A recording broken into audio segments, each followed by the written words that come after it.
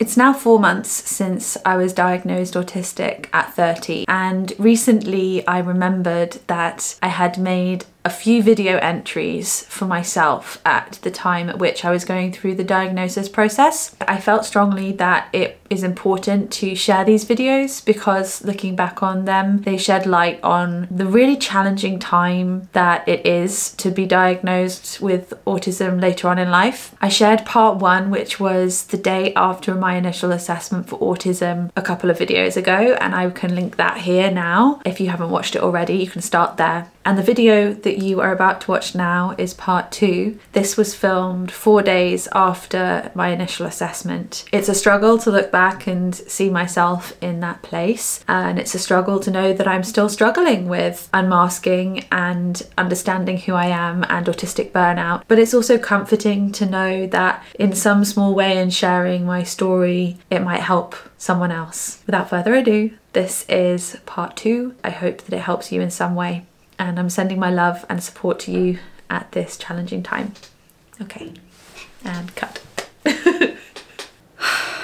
It's me again. So it's been how many days since my initial assessment? Friday, Saturday, Sunday, Monday. I'm on day 4. The main thing that I have noticed since the assessment is how quickly I have slipped into what I assume is autistic burnout.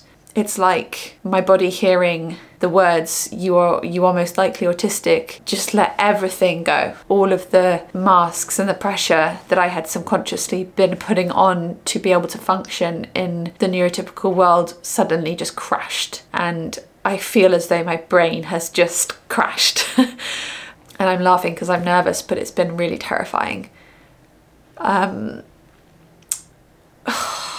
God, I'm sorry I'm emotional. It just comes in waves, especially when I talk about it, but I think it's good to talk about it because otherwise it stews in my brain and I just feel scared.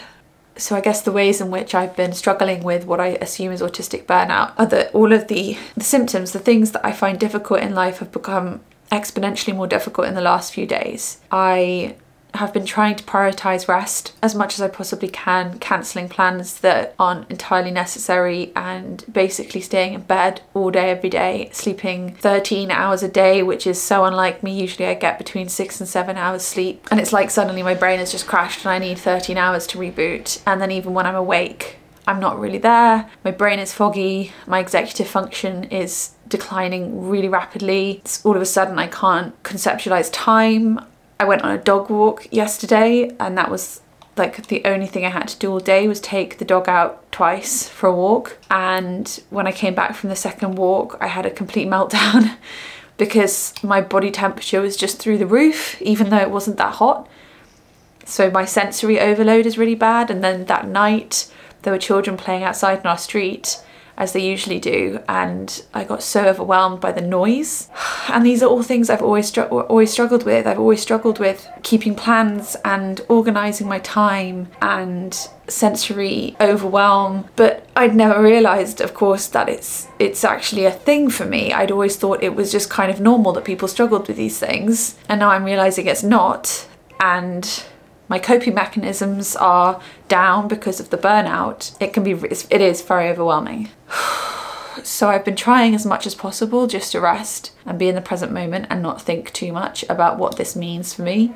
It's become apparent that I do just need to let my body recoup, and that could take a little bit of time. I'm trying to think what other things I've been struggling with. My husband will probably be able to tell you. Oh, well, of course, so this has been the case for a few weeks now, and it was one of the early indicators for me. I've completely lost the ability to look after myself, doing my washing, doing my laundry, cleaning up after myself.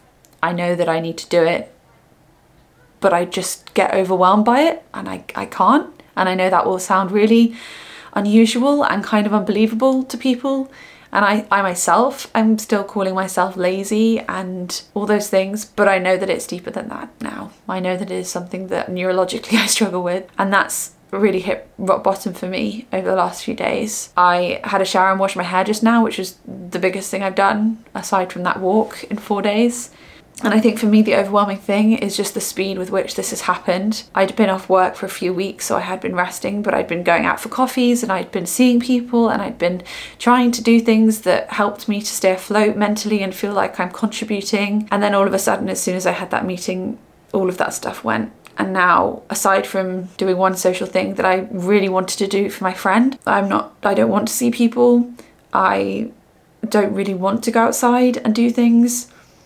Don't really want to go for coffee. I just feel like lying in bed and staring at a wall, and that's about all I think I'm capable of right now without going into meltdown.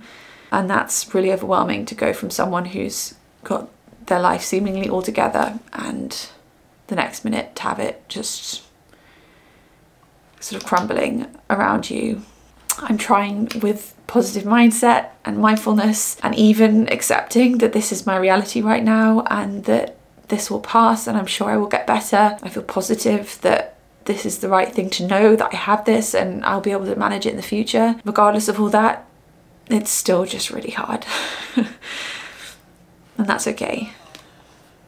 You know, like other things that I've been doing recently that I've been really enjoying, like social media and stuff, I've just had to let go because I don't have the energy for it. And even my special interests, it's what the autistic community call the things that they are particularly interested in and sort of fixated by, like my art and my writing, I'm not even interested in those. I think I've just got to ride it out.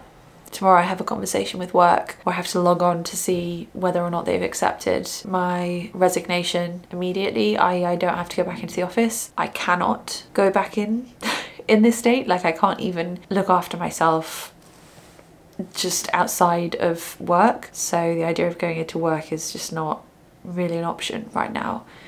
So we'll see what they say and take it from there. I have a doctor's appointment tomorrow in which I'm going back to talk to her about the anxiety medication I'm on, which was the thing that I was originally diagnosed with when I went into the doctor, was anxiety, and the anxiety has led to realizing that I'm autistic. That's a generalization. It's been a very, very long process, but ultimately that's how this has worked.